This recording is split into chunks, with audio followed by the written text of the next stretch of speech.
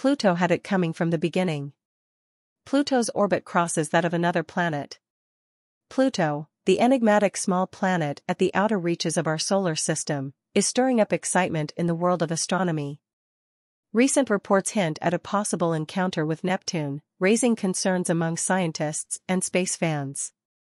Notable figures like Neil deGrasse Tyson and Michio Kaku have sounded alarms about the implications of this cosmic event.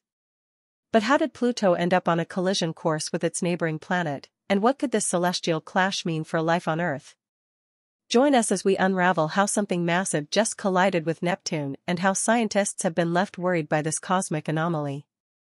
Pluto, once hailed as a full-fledged planet, underwent a transformation in its status, being reclassified as a dwarf planet due to its peculiar orbit.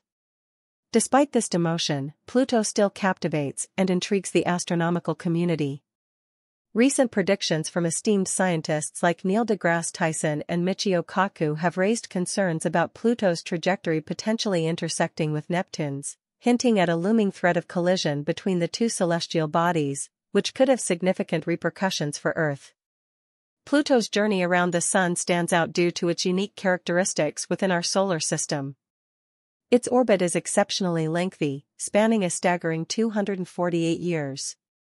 Since its discovery in 1930, Pluto has yet to complete a full revolution around the Sun. Adding to its mystique is the highly elongated shape of its orbit, a departure from the more circular paths followed by the major planets. Furthermore, Pluto's orbit deviates by 17 degrees from the ecliptic plane, giving its path a steeper incline compared to other planets. The combination of Pluto's inclination and its elliptical orbit introduces layers of complexity to its orbital pattern. One notable aspect is its periodic intersection with Neptune's orbit. For around 20 years during each orbit, Pluto ventures closer to the Sun than Neptune, defying expectations based on their respective positions in the solar system. Delving deeper into Pluto's orbit, it's fascinating to note that it's not a perfect circle, but rather an elongated ellipse, resembling more of an oval shape. This unique orbit results in significant variations in Pluto's distance from the Sun throughout its journey.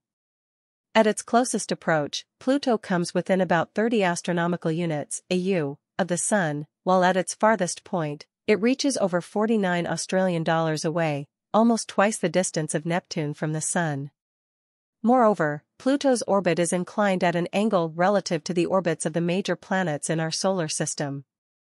This inclination not only contributes to the complexity of its orbit but also plays a crucial role in its interactions with other celestial bodies, particularly Neptune.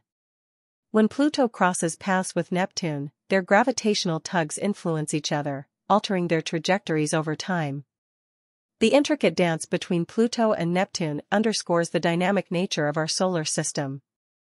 While Pluto was once considered a lone wanderer in the outer reaches, its close encounters with Neptune highlight the interconnectedness of celestial bodies, each exerting gravitational forces that shape the paths of others. In recent years, advancements in observational technology have allowed astronomers to track Pluto's movements with greater precision. This has led to a deeper understanding of its orbit and its potential implications for the stability of the outer solar system. While the likelihood of a direct collision between Pluto and Neptune remains low, the possibility cannot be entirely discounted, prompting continued monitoring and study by the astronomical community. Despite its diminutive size and distant location, Pluto continues to command attention and curiosity among scientists and enthusiasts alike. The question arises, why hasn't there been a crash between Pluto and Neptune? The answer lies in the pull of gravity from other planets. Astronomers began studying Pluto's path soon after finding it, and its route puzzled them. Unlike most planets that stick close to the same plane as they orbit the Sun, called the ecliptic plane, Pluto stands out with its steep angle and oval-shaped orbit. The mystery deepened when they realized Pluto's path crossed Neptune's. Despite these complexities, Pluto's orbit remains stable, showcasing the intricate mechanics of space. In space, understanding how three celestial bodies move and interact gravitationally, like Pluto, Neptune, and the Sun, is a big challenge. It's like trying to predict where they'll go based on where they start and how they pull on each other. For Pluto, this challenge reveals how its path, Neptune's path, and the Sun's pull all work together. Terms like azimuthal libration, latitude libration, and the VZK oscillation help scientists solve this cosmic puzzle. Azimuthal libration is crucial for keeping planets in their orbits. When Pluto crosses Neptune's path, it's at least 90 degrees away, keeping them from crashing. Latitude libration makes sure that when Pluto nears Neptune or other big planets, it's well above their path, reducing the chance of a collision. The VZK oscillation, named after scientists von Zipper, Leo, and Chi, explains why Pluto's orbit seems strange but stays steady over time.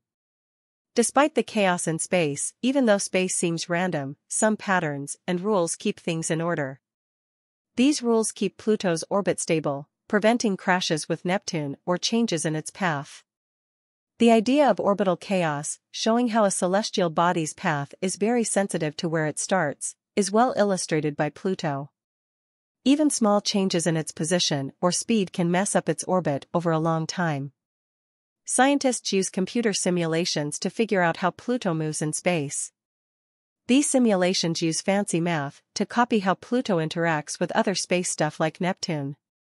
By tweaking these simulations just a bit, astronomers can see how tiny changes can change Pluto's path.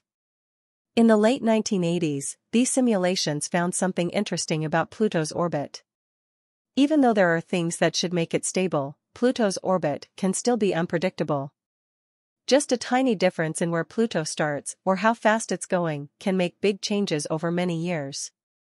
But even with all this chaos, Pluto's orbit stays stable for a super long time, like billions of years. This suggests that even though Pluto looks all over the place, its journey around the Sun follows some sort of order. Predicting what'll happen with planets like Pluto, which have wonky orbits, is hard. These systems are so unpredictable that it's tough to guess what'll happen in the long run. Simulations help us get an idea of what might happen, but they also show us that we can't predict everything perfectly. These models need exact starting points, and they simulate complicated stuff. Even a tiny mistake can lead to totally different results, which makes it hard to make accurate predictions. Understanding Pluto's orbit is important, especially when we think about whether it might crash into Neptune in the future. This knowledge helps us understand better how our solar system works. Pluto's orbit shows us how orbits that seem wobbly can balance out because of gravity and how things move in space. It's important to keep watching and studying these things so we can understand where we fit in the universe. When we explore space, we find out that things can be unpredictable, and Pluto's orbit is a great example of that unpredictability. Pluto's orbit is not like those of the other planets, it's more oval-shaped, which means it's not a perfect circle. Sometimes it even gets closer to the Sun than Neptune does. This can make things tricky, because Neptune is also out there, cruising along its path. There's a small chance that Pluto and Neptune could bump into each other at some point. Despite its odd orbit, Pluto manages to keep its distance from Neptune most of the time. This is because of something called gravitational forces. Gravity is like an invisible force that pulls things toward each other. So even though Pluto and Neptune might seem like they're on a crash course, their orbits are carefully choreographed dances, guided by the pull of gravity. Pluto's orbit teaches us that space is full of surprises. What seems chaotic at first glance can be a delicate balance of forces. By studying Pluto's orbit, scientists gain insights into the intricate mechanics of our solar system. This ongoing observation and analysis are essential for expanding our knowledge of the universe and our place within it. Imagine if Pluto and Neptune did collide. It would be a cosmic event sending shock waves through our understanding of the solar system. While we've made progress in understanding space, Pluto's situation shows that we still have a lot to learn. Studying how big planets affect Pluto's path gives us important clues about how our whole solar system works.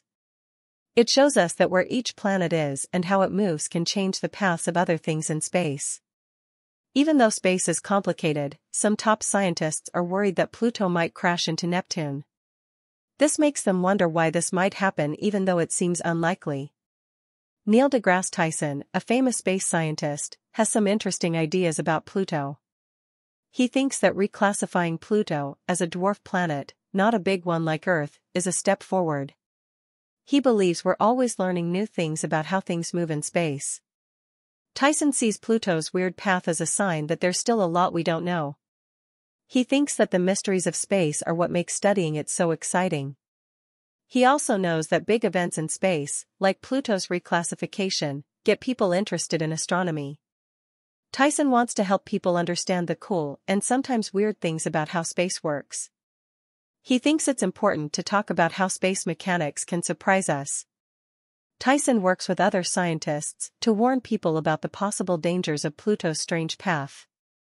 After studying Pluto a lot, he's worried that it might crash into Neptune one day. He says this could cause big problems for our whole solar system. A crash between Pluto and Neptune would be a rare and serious event. It would release a lot of energy and could break apart Pluto. Pieces from the crash could fly around space and hit other planets and moons. Neptune might also feel the impact and change how it moves. Renowned theoretical physicist Michio Kaku, known for his contributions to string theory and science communication, offers an intriguing perspective on space exploration. He believes understanding the future of space travel and the link between celestial mechanics and theoretical physics can be gleaned from studying phenomena like Pluto's orbit. Kaku sees Pluto's orbit as a window into the future of space exploration. By grasping the intricate gravitational interactions and orbital dynamics of celestial bodies like Pluto, we can enhance future space missions, aiding in safer navigation through the solar system, predicting potential risks, and planning missions to distant corners of our cosmic neighborhood. Kaku emphasizes that lessons learned from Pluto's orbit can be applied to exploring other celestial bodies, providing a roadmap for understanding distant worlds. He often highlights the deep connection between celestial mechanics and theoretical physics, stressing that the movements and interactions of planets, such as the gravitational dance between Pluto and Neptune, are rooted in fundamental principles of physics. Kaku's work in theoretical physics, especially string theory, aims to unravel these principles at their core. He suggests that studying the complexities of celestial mechanics, like Pluto's orbit, can offer insights into the underlying laws of the universe, similar to Tyson. Kaku has also contemplated the potential collision of celestial bodies, relating it to his theories about the universe. A collision between Pluto and Neptune, while significant in astrophysics, could offer a unique observational opportunity, potentially contributing to our understanding of string theory. String theory, which replaces point-like particles with one-dimensional strings, seeks to describe the fundamental forces and matter in the universe. Such a collision could create extreme conditions of energy and gravity, shedding light on the behavior of fundamental particles and forces under extreme circumstances, a key focus in string theory. Moreover, the gravitational waves produced by such a collision could provide valuable data for testing predictions of string theory concerning gravity and spacetime. While the direct impact on Earth would be minimal due to our distance from the outer solar system, the scientific implications could be profound. Understanding events like this could deepen our comprehension of the fundamental nature of the universe as described by string theory and other theoretical physics areas. Pluto's orbit, with its unique characteristics influenced by the gravitational forces of neighboring planets, particularly Neptune, highlights the intricate and dynamic nature of space. Yet, the universe holds many mysteries, and the three-body problem is just one of them. Scientists anticipate other potential disasters, underscoring the ongoing quest for understanding and exploration in the vast cosmos. Although it's highly unlikely, there's still a small chance of planets bumping into each other in space. This can happen because planets' paths are affected by different things, like gravity from other planets, which scientists call the three-body problem. In places like the TRAPPIST-1 system, where there are 7 Earth-sized planets, the gravitational forces create a sort of rhythm in how the planets move, called orbital resonances. Over time, these patterns can make a planet's path less stable and could lead to collisions. Even though systems like TRAPPIST-1 are busy with planets, collisions aren't happening right now. Scientists keep a close eye on these systems to understand how planets affect each other's paths, especially when they get close. This helps us understand how planets move in space. Sometimes, there are rogue planets, which don't orbit a star and float around unpredictably. These planets used to be part of a star system but got kicked out due to things like gravity or when another star came too close. Over time, these wandering planets can travel far and might run into other star systems. But because space is mostly empty, the chance of them hitting another planet is very low. Rogue planets are rare compared to the number of stars and planets with stable orbits, so collisions are even less likely. When galaxies merge, it can mess up the orbits of the star systems inside them. Although planets probably won't smash into each other directly during these big events, the strong gravity can change how stars and planets move. Sometimes, planets get flung out into space, becoming rogue worlds. Other times, they might crash into each other or their host stars. These disruptions could even create new celestial bodies or make new stars. The late heavy bombardment theory suggests that around 4 billion years ago, there was a time of increased crashes involving comets and asteroids. This surge in impacts is believed to have happened because the outer planets, like Jupiter and Saturn, were moving around a lot, which messed up the paths of lots of smaller objects in space. As a result, these smaller things got thrown onto unpredictable paths, many ending up in the inner part of our solar system. This led to a big increase in crashes on planets like Earth. While these collisions didn't involve planets crashing into each other directly, they showed how gravity can make big changes to how things move in space. Scientists think this bombardment shaped the surfaces and histories of planets in our solar system. It might have even brought water and organic stuff to Earth, helping shape our planet. As stars change over time, they lose mass, which can affect the paths of planets around them, sometimes causing them to widen and potentially overlap. This change is most noticeable in systems where stars are nearing the end of their life cycle. As a star ages and uses up its nuclear fuel, it undergoes significant mass changes, especially during stages like the red giant phase or when it releases material in a planetary nebula. These mass variations can greatly affect the gravitational balance of the system, causing nearby planets' orbits to either move outward or become more compressed. This phenomenon is more common in systems with multiple stars, where complex gravitational interactions can lead to unstable orbits. In such systems, the gravitational forces from multiple stars can interact unpredictably, making orbital shifts more likely and increasing the chances of orbits intersecting. This could lead to situations where planets are captured by another star, collide with other celestial bodies, or even get ejected into interstellar space. Although the actual likelihood of a planet collision is considered highly improbable due to the vastness of space and the relatively small size of celestial bodies, these possibilities are of great interest to astronomers and astrophysicists. They provide insights into the dynamics of planetary systems and the evolution of galaxies. The ongoing exploration of Pluto's orbit exemplifies the continuous quest for knowledge in space exploration.